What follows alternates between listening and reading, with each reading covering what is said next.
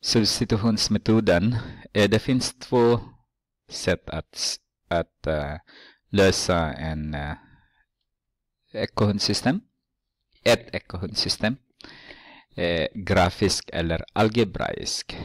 Och inom algebraisk så det finns två sätt eller två metoder som ni kan använda. Substitutions och den som kommer nästa. Den heter vad heter den? Additionsmetoden. Okay, substitutionsmetoden står här. Substituera betyder ersätta eller byta ut. Idén på engelska den heter substitute. Det betyder vikarie. Så det är inte riktigt att byta ut. Det betyder att någon ska substituera eller någon som ska vikariera på någonting. Som ni kommer att se sen. Lös ut en variabel ur den ena ekvationen. Alltså ni får välja vilken ekvation som helst. Det finns två ni kan välja. Så ni kan välja ekvation 1 eller 2. Ersätt variabeln i den andra ekvationen med detta uttryck och lös ekvationen. Lösningen till ekvationen sätts in i någon av de ursprungliga ekvationen som därefter löses. Och det är bara de tre steg som ni ska göra. Ersätt har de använt där, men substituera skulle jag använda. Okej. Ska vi titta på den här nu då? Ska börja med den där pennan. Och det finns en ekvationssystem där som ni ser. Y är lika med 3x minus 2. Y är lika med 4 minus 2x. Man läs ut en variabel ur den ena ekvationen. Det spelar ingen roll om x eller y. Men den här, de har gjort det redan. Så skulle man ersätta den. Alltså ekvation 1 skulle vara lika med ekvation 2. Det är den som vi tänker. Alltså y är lika med y. Det är den som de tänker här. Så när ni ser att du har y där och har y där, kan man ersätta den. Till exempel y där har vi 3x minus 2 är lika med. Och vi har y där också som är 4 minus 2x. Som ni ser nu, det här är en ekvation. Vi har vänsterled och högerled. När det här är minst så flyttar jag den. Plus 2x plus 2x. Då har jag 5x minus plus 2 där också. Plus 2 där också. 3x minus 2, 4 minus 2x. Så har jag 5x. Den är 0. Den här är 0. Är lika med 6. Så har jag 6 är lika med 6 femtedelar. Dividera det med 5. Dividera det med 5. Alltså x är lika med 1,2 om ni vill tänka på det. Och sedan, när man är klart med x, då är det dags att lösa y. Så ni kan använda vilket som. Alltså y är lika med 3. Jag använder ettan då. För enkelhetens skull bara. Gånger 1,2 minus 2. Och det här är 3,6 minus 2. Och då har vi 1,6. Så skriver man så här. X är lika med 1,2. Y är lika med 1,6. Jag brukar säga till mina elever att det går bra också om ni sätter in den i grafräknare så att ni ser. Bara att testa hur det ser ut och se om ni har gjort rätt eller inte. Ska vi kolla på den? Jag ska bara förbereda. Nu ser ni min skärm. Jag använder Casio 5X9750.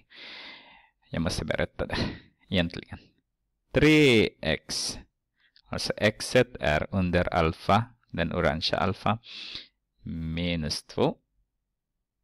Och sen har vi 4 minus 2x. Ser ni att de träffas någonstans där?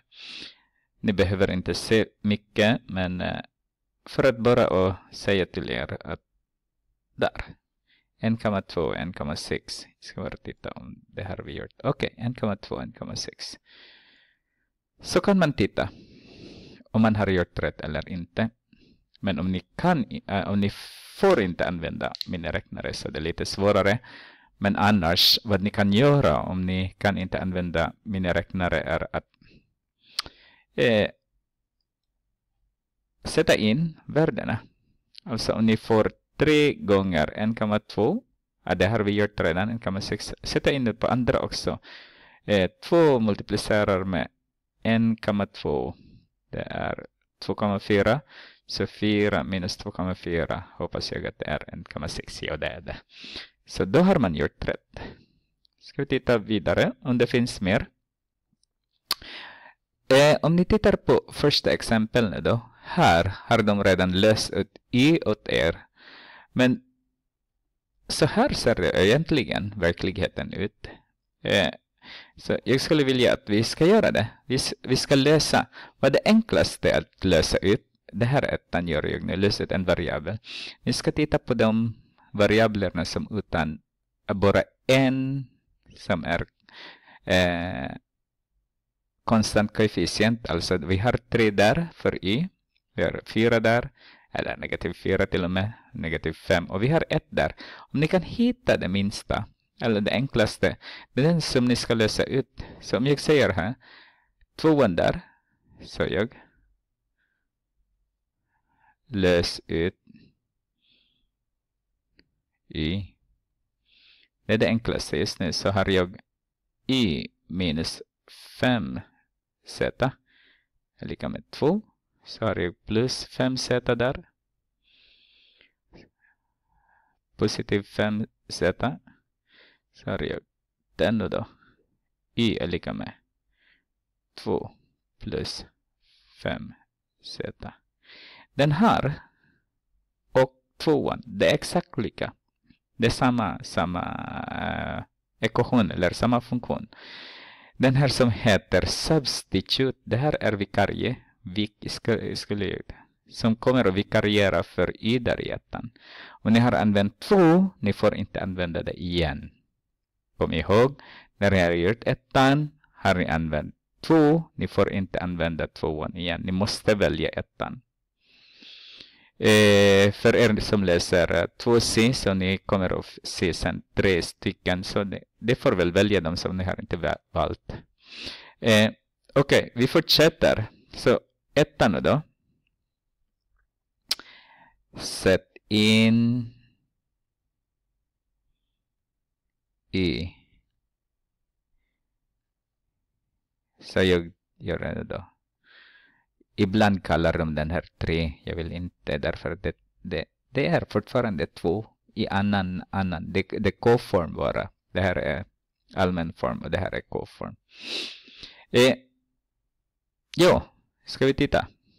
Ettan, sätt in y. Så har vi 3y minus 4z är lika med 17. Och vet vi att y är 2 plus 5z. Så vi har 3 multiplicerar med 2 plus 5z minus 4z är lika med 17. Och då måste vi multiplicera in 3 inuti. Det här är 5z. Så har vi 6 plus 15z minus z där. Är lika med 17. Minus 4z är lika med 17. Så har jag minus 6 där. Minus 6. Så har jag 11z är lika med 11. Och sen dividerar man med 11. Dividerar man med 11. Och z är lika med 1. Och då, om man vet vad z är, den kan man sätta in här. Den vikarie som ni har gjort. Jag brukar använda det. Naturligtvis ni kan använda 2 nu. Därför ni har nyss använt 1:an. Men ni kan använda 2:an nu. Men jag använder vikarie.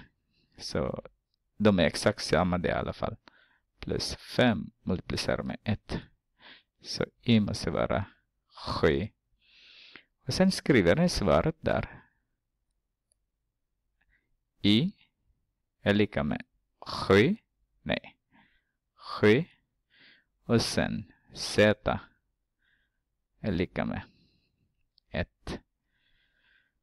Så jag har följt bara alfabetisk ordning. Inget nödvändigt där. Att jag valde i först och sen z.